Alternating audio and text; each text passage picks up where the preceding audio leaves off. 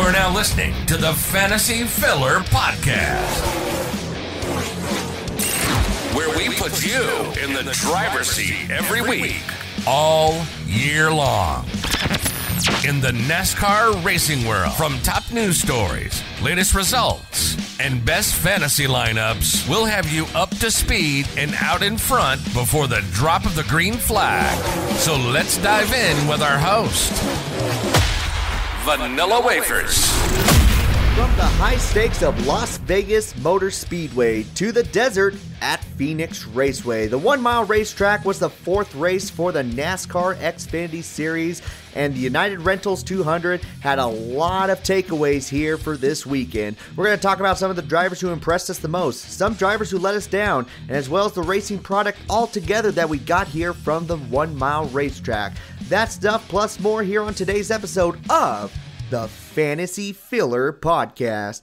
Yes, you heard that right. We are only going to be talking about the Xfinity Series race in today's episode, as I am going to be doing separate episodes for each racing division. I felt like doing that would be the best idea moving on forward, just for the simple fact that, honestly, I feel like most people want to just listen to the Cup Series, and that's perfectly fine. And also there's some people who want to also hear about the Xfinity Series race. Well, I feel like when I've been putting them all together, there's always, every single time, I miss out on one important thing that I really wanted to talk about. And it just feels really rushed going through all the races. So this is going to be a little bit of an experiment. And if it works out really well, if you guys do enjoy it, we will be doing this moving on forward. These episodes, of course, will be a lot shorter than what we've seen in the past, but I think overall people are going to enjoy that more. So we did not have a Truck Series race, so we're only going to have 2 episodes regarding about 2 races. Yes, there was also the ARCA Menard Series race. However, since it's not a NASCAR top division, I don't really cover on that. Big congratulations, though, to the winner of that race. I do believe it was the number 41 of Tyler Reef. I think he's only like 15 years old, so definitely a fantastic story there. But we want to focus on the Xfinity Series race, and there are some big stories that came out of here. We had ourselves a first-time winner. We had a lot of people jockeying for positions there when it mattered the most, some contenders for the victory, and some drivers who just weren't there that we expected. We're going to be covering all of that, so without further ado, here are the final results for the United Rentals 200.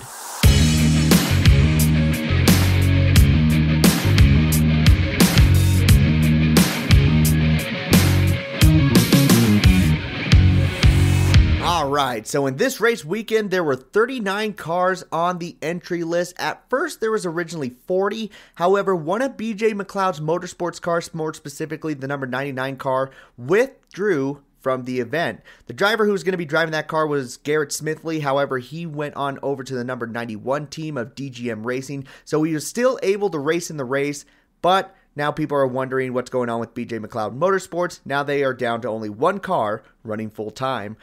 With there being 39 cars on the entry list, that meant only 1 was going to miss out. That driver being the number 66 of Timmy Hill. It's been a rough battle for NBM Motorsports here in the 2023 season. You've always see one team that struggles a lot. Last year, it was Mike Harmon Racing, and they're still struggling this year. But now NBM Motorsports is really in a hole that they need to dig out of. Hopefully, they are able to make it into the Atlanta race because, man, what a rough start for them at not only Daytona, but the West Coast swing. There was a lot of action-packed moments here in this race, 11 cautions for 69 laps, and 14 lead changes amongst 8 different drivers. The driver in the end that was able to get the victory was the rookie in the number 18 car for Joe Gibbs Racing. Sammy Smith gets his first win and is the youngest driver ever to win at Phoenix Raceway. And it wasn't a fluke either. He had himself a spectacular performance all throughout the race, led 92 laps, finished 3rd in stage 1, 4th in stage 2, just all around a spectacular run here for the number 18 car, as well as Joe Gibbs Racing as a whole. Not only were they able to get the victory here, but Ryan Truex, driver of the number 19, running a part-time schedule this year, was able to finish 2nd. John Hunter Nemechek in the number 20 was able to finish 6th. So some good finishes for these guys, getting all their cars inside the top 10. And, I mean, getting a victory is one thing, but having all your drivers be competitive running for the victory at one point or another is definitely a pat on the back for Joe Gibbs and the whole organization itself. You have to feel good if you're part of the Joe Gibbs organization because, First and foremost, they got a lot of young talent here in the last couple years. They were able to hold on to Christopher Bell, who's starting to become their top driver over there at Joe Gibbs Racing in the Cup Series. Now you got Ty Gibbs running in the Cup Series. He is a rookie right now. His finishes may not have been spectacular at the moment, but give him some time. Obviously, these Cup Series cars are nowhere comparable to the Xfinity Series car. It has made a huge impact. You've seen it with other rookies the past couple of years, so give him some time. I'm pretty sure eventually he will be running up front, competing for victories, and maybe even a championship in the Cup Series. Now you got Sammy Smith, this young driver who's already scoring victories similar to Ty Gibbs. He has big sponsors backing him up with Pilot Flying J, and more than likely wherever Sammy Smith goes, that sponsorship will follow. And we know Joe Gibbs Racing kind of struggling with sponsorship. That's the reason why Kyle Busch left and M&M's decided not to start back up with them. But now you got Sammy Smith. If he does really good this year, maybe he stays here another year, he is probably going to be your replacement for Martin Truex Jr. or Denny Hamlin, whichever driver wants to retire first. And if he is able to run anywhere near what we see with Ty Gibbs down here in the Xfinity Series, that is some good signs to come for the Joe Gibbs Racing camp. Not only that, you also have a young driver in John Hunter Nemechek, who has had a great start to the 2023 season. If Sammy Smith is not going to replace one of those drivers, more than likely John Hunter Nemechek is going to get another opportunity in the Cup Series. And it could be with Joe Gibbs Racing. I mean, if he keeps showing great results here in the number 20 car, I don't see why they wouldn't put him back up there to get him a second shot. His first time with Front Row Motorsports may have not been great, but do remember, he was really moved up real quickly. I mean, he wasn't even running full time in the Xfinity Series. He went from truck to Cup, just like that, and it really didn't work out. However, this is a different John Hunter Nemechek than we saw a few years ago, and you just got to have a smile ear to ear if you're a Joe Gibbs Racing fan, because it's a rebuilding stage for them.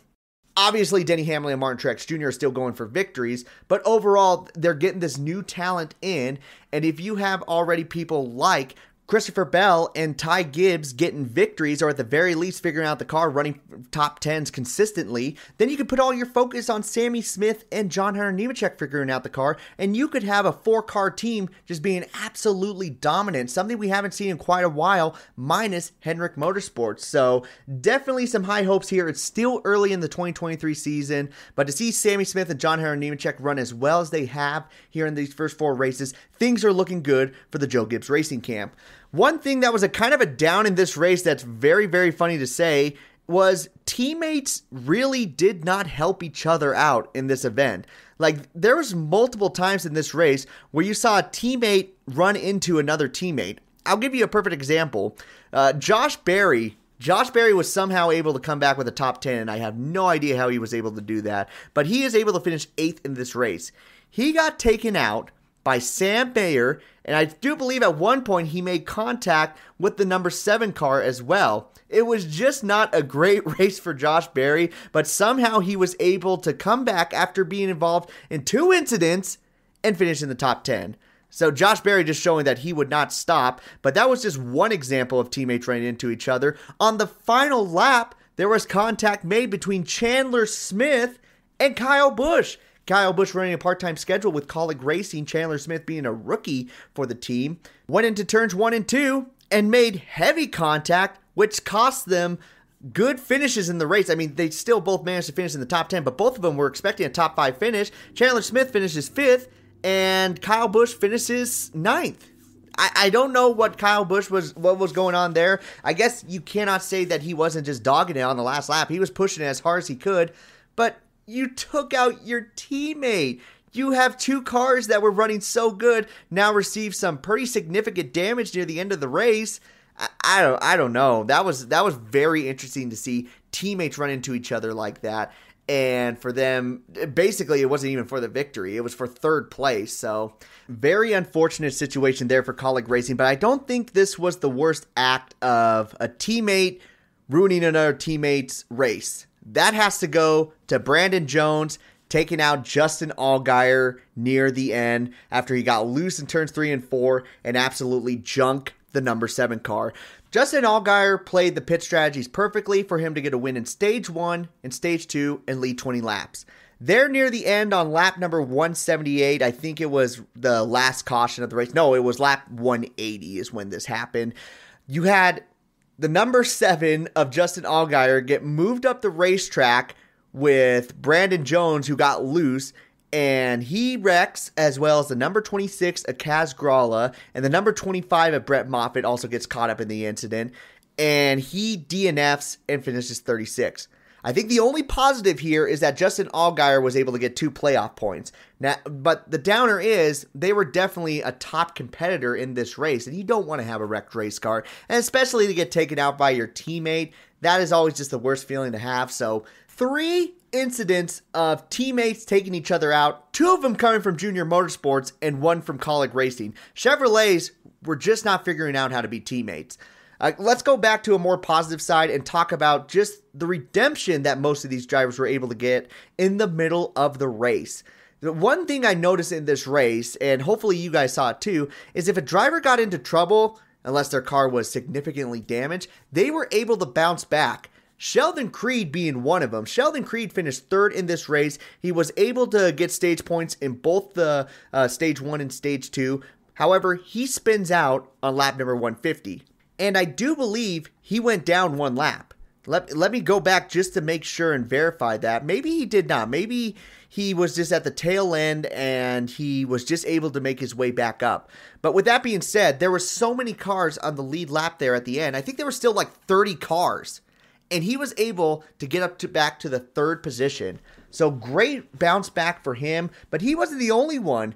You also had Kyle Busch running up front, even though he had to go to a backup car. So for him to move through the field, that was very impressive to see. Brett Moffitt being a part of 2 different cautions, he was still able to finish 13th after all that. Anthony Alfredo was the second to last caution in that number 78 machine. He bounces back and finishes 14th. So just a spectacular run for some of these drivers who ran into some problems in this race. I mean, you also include Josh Berry. Josh Berry, he finished 8th in this race. And it just showed that this track, hey, you could be down on your luck at one point, but if you're able to make the right calls and the right strategies, or maybe just make the right adjustments, you'll be able to not only get back in it and have a faster car, but be able to move through the field. And that's something you want to see from your championship racetrack. So you got to give a shout out to those drivers who absolutely deserved it. One team who struggled the absolute most in this race was the 07 and 08 team. Both of their cars DNFing in this race. Greg Galding in particular wrecks out due to tire getting cut down. I'm so thankful that he was okay because it knocked the air out of him. You saw in that incident on lap number 137, 138, right around there. He goes into the wall, and it takes him a while to get out of the car, and he just has to catch his breath. But very unfortunate. That's another race where they DNF in that 08 car. And then Blaine Perkins, he is running for the Rookie of the Year. He has been running into some problems and unfortunately suffered suspension issues with just about 8 laps ago. Took his opportunity out.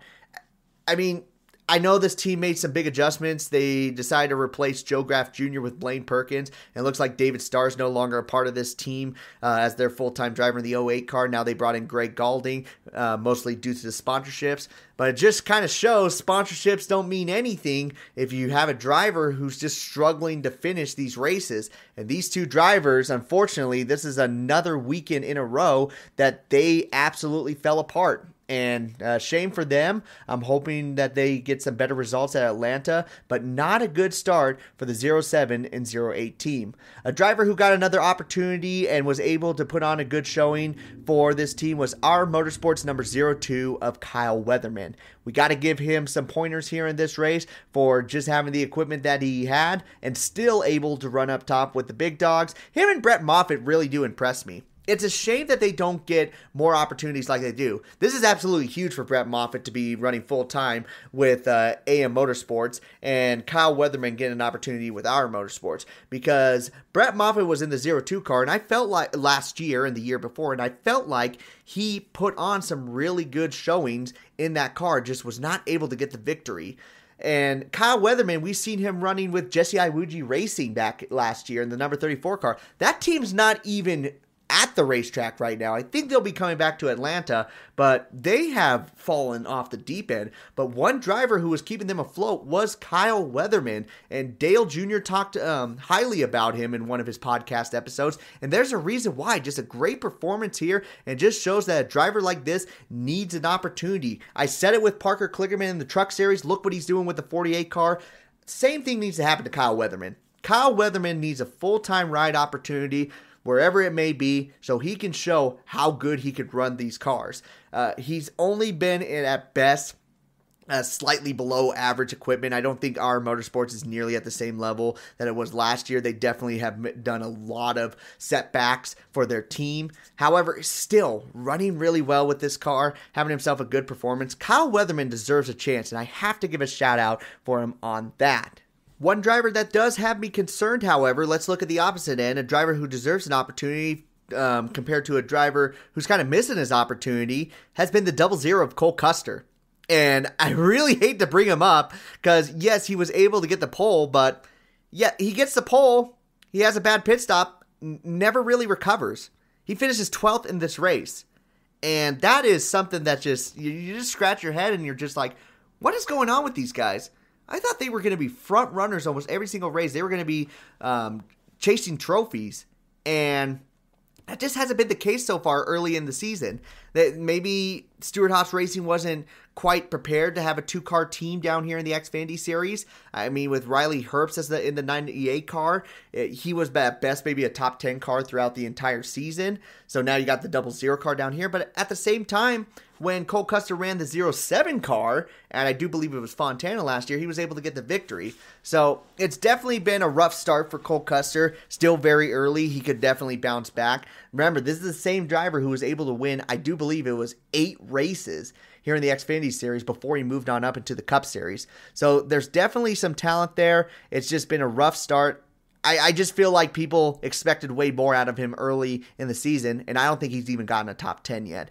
So definitely some concerns for them. And let's wrap it up with just running down throughout the field and see if we have some high points or some low points for each driver. Sammy Smith obviously getting his first victory. Ryan Truex in the number 19 finishing second. He's making the most of his opportunities there in that number 19 car with another second place finish. I do believe he comes back for Atlanta next week. Third place, the number 2 is Sheldon Creed. Again, great bounce back for him. Riley Herbst, the number 98, consistently running in the top 10, and that's what you expect out of this number 98 car. Chandler Smith, he should have got a top 3 finish. It's been a spectacular run for this rookie as well. Great rookie of the year battle going on here in the Xfinity Series. You got Sammy Smith, who just got his win, and you got Chandler Smith, who's been oh so close to getting a win at not only here, but also Las Vegas Motor Speedway. Finishing out with a top 5, he's got to be happy about that. John Hunter Nemechek in the number 20 machine finishes 6th. Probably his weaker performance here out of the 2023 season, but if your weakest performance is a 6th place finish, that means you're having a really good season. Austin Hill finishes 7th. He's right at the same spot with John Hunter Nemechek. Does a spectacular start, probably his weakest run. Josh Berry in the 8th comes back after multiple problems. Kyle Busch in the number 10 finishes 9th in this race. I think people expected him to be running for victories, winning almost every single race or being a top contender. Just hasn't been the case. He's been at best top 5, top 10 driver. And I don't know if that's really dogging on Kyle Busch or Kaulig Racing, but this is kind of their third car. And what I mean by that, it's not their strongest car. So Kyle Busch is doing a lot with what he has, and he was able to lead laps. He's pushing it to the very edge, and that's the most they can honestly ask for out of Kyle Busch in this number 10 car. Still able to get 9th place finish. It should have been a top 5 finish. Daniel Hemrick in the number 11, he is able to finish 10th. He was strong at the beginning. It kind of fell off there near the end for him. So overall, good run for Kaulig Racing. It just didn't end the way that they wanted it to. Sam Mayer in the number 1, he finishes 11th. Cole Custer in the 00 finishes 12th. Brett Moffitt with a bounce back in the 25 machine at 13th, with Anthony Alfredo behind him in the 78 finishing 14th. Parker Kligerman, once again, a good run for him. He had to start near the back and was able to run around the top 15 throughout the race. He finishes 15th overall. Ryan Sieg in the 39 finishes 16th. Kyle Weatherman, we talked about him. He finishes 17th. Parker Retzloff in the 31. I felt like he was going to do a lot better here in this race. It looked like he was going to be running around and finish in the top 15, maybe even the top 10. Just didn't work out for him. He finishes 18th overall. Ryan Ellis in the 43 finishes 19th. Rounding up the top 20 will be the number 51 of Jeremy Clements. He doesn't really have too many strong runs in the season, so for him to get a top 20 here and there is always something to look at for him. Then you got the number 9 at Brandon Jones finishing 23rd. Yeah, not really the race he wanted by any means. He's definitely has a lot of pressure on him going to a car that was the most dominant car of the season. Should have won the championship, just came out just a little bit short. To now, you're taking out your teammates. Well, I guess the number 9 car was notorious for taking out cars last year, but that's a different situation. That was someone that got under his skin. This was your teammate, so definitely not a good run for him. He finishes 23rd overall in this race. Joe Graff Jr. comes into the number 38 car, finishes 31st. I think what happened to him was he probably was trying to run for a top 25, but then he had early in the race, the number 45 machine of Leland Honeyman lost his rear end. His bumper, and there was nowhere for that 38 car to go, so it was resting there on the front straightaway. He hits it, and at that point, it probably just messed up his car. He was only able to finish 31st overall. Then you got Justin Allgaier with that situation where he got taken out there near the end. He does get 2 playoff points, so that's one positive thing, but unfortunately, he lost a race car in doing it. And rounding out the field, out by lap number 99, was the number 74 of Dawson Cram. Hey, it's great that the 74 car was able to make it into this race, but unfortunately, it did not go their direction as they were not able to get past the halfway point. And that is your final results for the United Rentals 200. As far as the coverage went, it went all right. I wish Joey Logano would not keep talking when there's an incident going on. I felt like Kevin Harvick was a good person to bring up there. He definitely shared what he liked and disliked. But, man, it drove me crazy when you would clearly see there's a wreck going on and they're just like, forget about that. I'm going to finish what I was thinking before we put our attention to that. I think that was the only downer for the most part. They were able to show the action and they didn't really miss any incidents that happened. Maybe Greg Galding, they were only able to use a standstill camera. But overall, coverage was decent. And the broadcasting was great. Just for Joey Logano, please, if there's an incident going on, immediately turn your attention to that. Don't finish what you're talking about.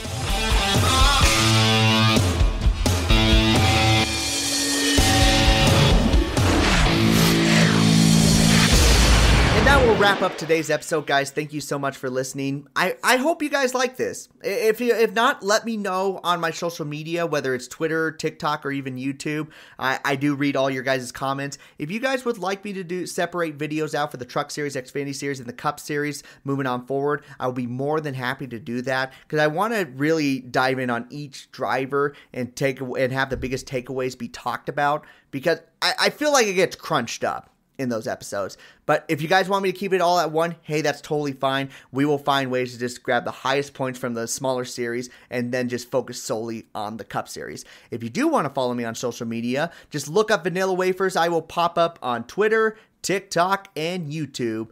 Twitter, I usually talk to you guys during race day. Just ask me questions there, and I try to get back to you as soon as I can.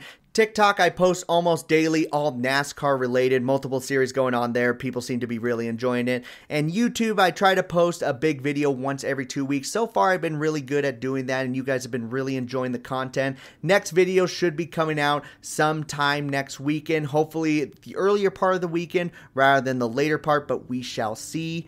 And overall, a really fun race. I really enjoyed it as far as Xfinity fans go. If you sometimes get afraid of the Cup Series race not being too exciting, at least you can fall back on the Xfinity Series because they always bring an exciting race for the most part. So let's wrap it up there. I have been your host, Vanilla Wafers, and I have been able to lead you to the front of the field. So why don't we grab that checkered flag, do some burnouts, and head on out. So you all take care. This has been the Fantasy Filler Podcast.